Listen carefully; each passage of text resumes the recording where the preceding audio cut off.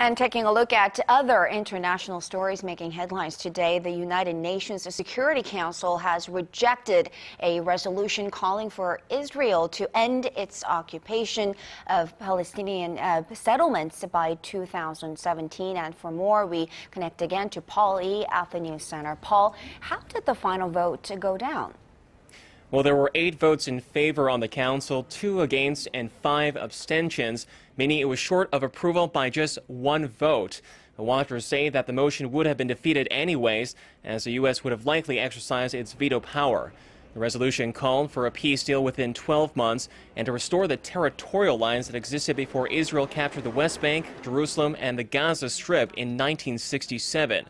Defending Washington's opposition, the U.S. ambassador to the UN, Samantha Power, said it was the wrong path to take. We voted against this resolution not because we are comfortable with the status quo. We voted against it because we know what everyone here knows as well. Peace will come from hard choices and compromises that must be made at the negotiating table. Today's staged confrontation in the UN Security Council will not bring the parties closer to achieving a two-state solution. Jordan, which sponsored the Palestinian resolution, expressed regret over the decision. Its ambassador, Dina Kawar, said that Jordan would continue to work to resume peace negotiations between the Palestinians and Israelis.